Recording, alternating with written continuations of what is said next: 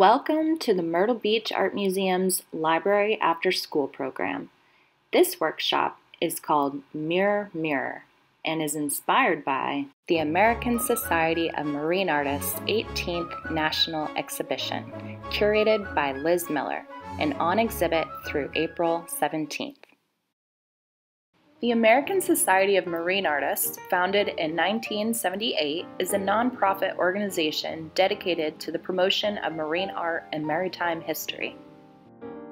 Featuring 110 paintings, drawings, and sculptures representing the very best in marine art, this highly sought-after exhibition is touring museums throughout the United States, and the Art Museum is proud to be one of those venues.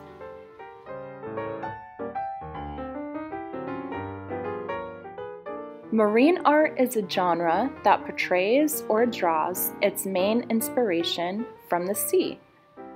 Marine art depicts maritime activities such as sailing or fishing, inshore and harbor scenes, ship portraits, waterscapes, and marine wildlife.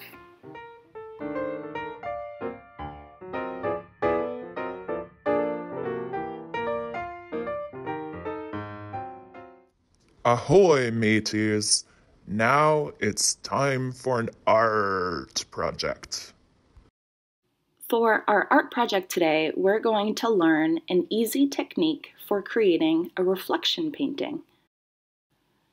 These are the materials you will need. Art kit materials, which include watercolor paper, Q-tip, paint of blue, yellow, and white. Additional materials are water, paper towel, and paintbrush, which is optional. The first step is to fold your paper in half.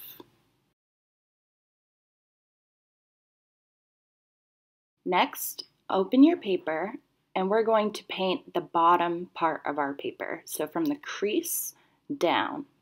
And this is going to be our ocean. You can use the Q-tip for a paintbrush, or if you have a paintbrush at home, you can use that. Open your paints, and you can see that I've given you blue, white, and yellow. So with these colors, we obviously have blue and yellow, and if we mix them together, we have green. And if we mix these colors with white, then we can create tints of both blue, yellow, and green. So I'm mixing blue with a little bit of yellow and white to create an ocean color. If you notice, we are missing the color red in our art kit, so we're actually working with a limited palette. So because we don't have red, we can't make purple or orange. So we're just going to have a painting with blues, yellows, whites, and greens. So now paint the whole bottom part of your paper your ocean.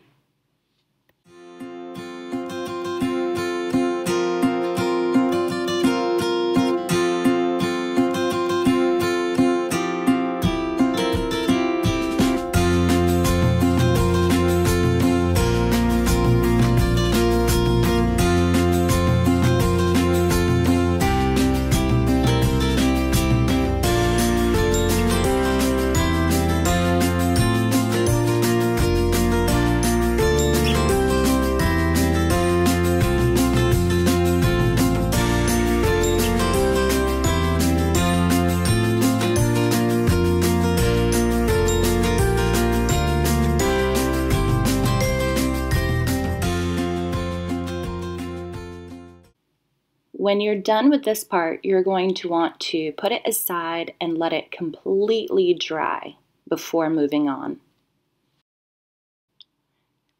For the next step, once your bottom part of your paper is dry, you can start adding other aspects of your scenic painting.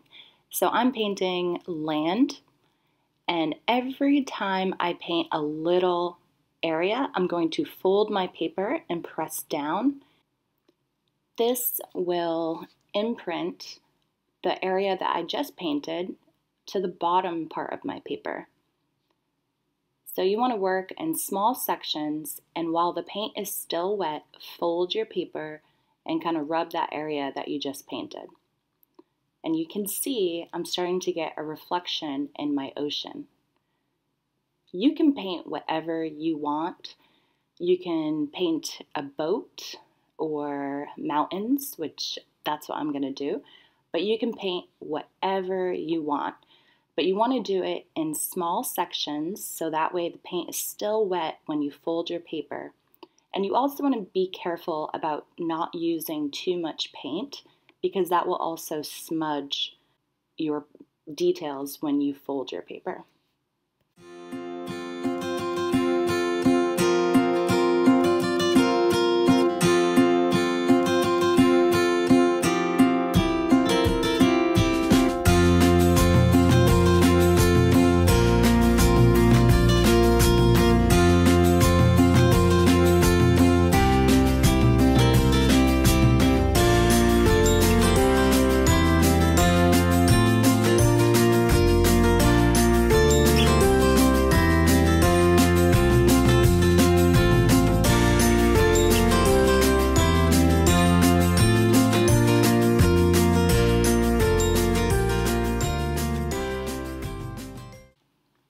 I've finished my land. Now I'm going to paint mountains, and you can be expressive with your colors since we are working with a limited palette. So I'm going to make my mountains yellow.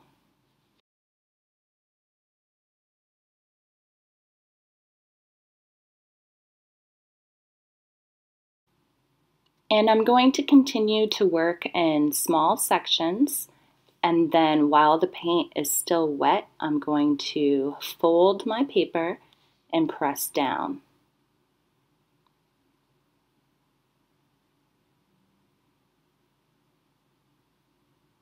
Continue to do this and you will start to see your reflection painting forming.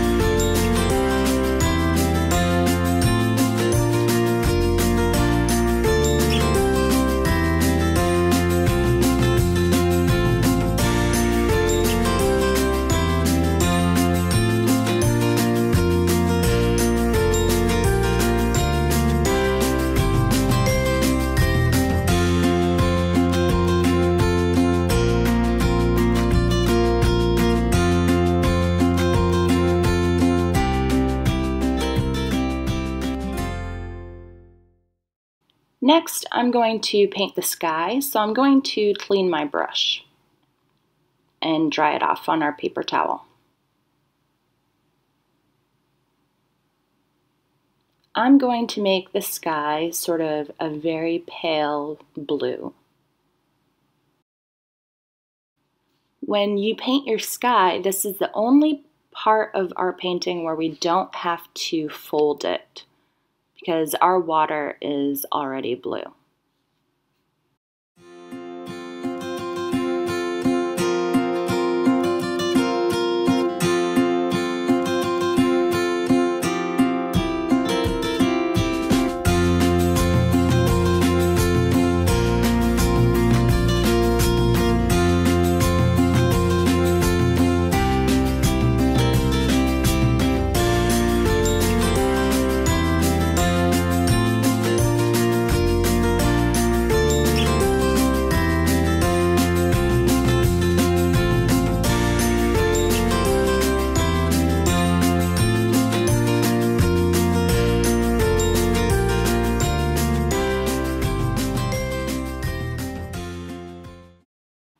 So now that I've painted my sky, I'm actually going to let my paper dry completely before I move on to painting other details like clouds or sun or trees. Now my paper's dry, so I'm going to add some clouds. And again, I'm going to start folding my paper again. So I'm going to paint a little bit, and then I'm going to fold my paper and press down, so that way I'll see the reflection of my clouds in my water.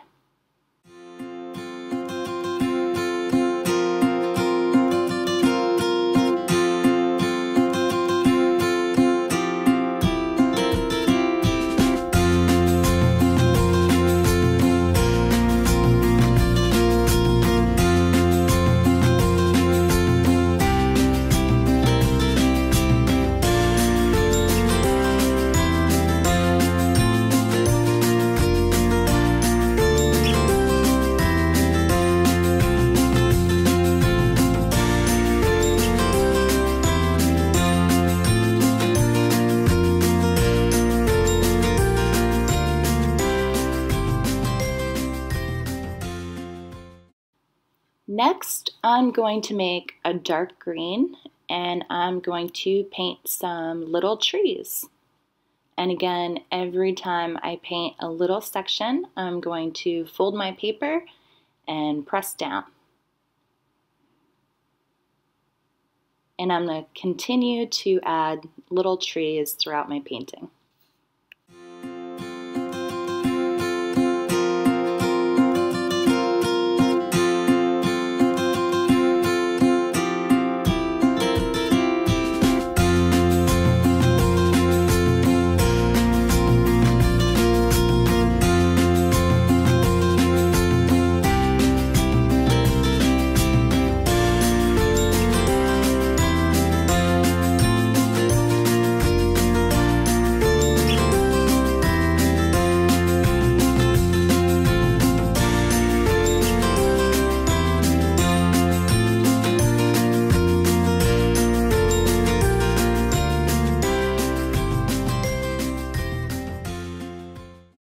For the last part of my painting, I'm going to add a sun in my sky.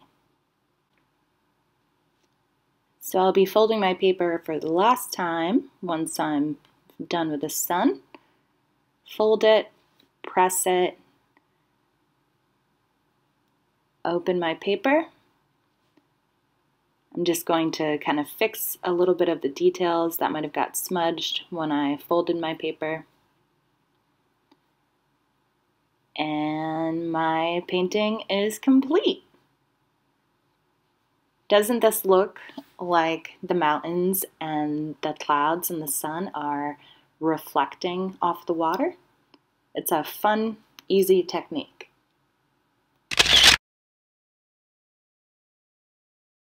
We would love to see your creations. You can share them with us on Instagram or Facebook, either by tagging us or using the hashtag #MBArtMuseum.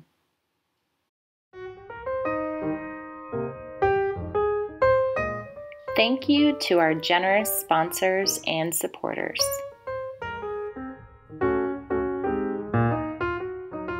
Thank you to our library partners.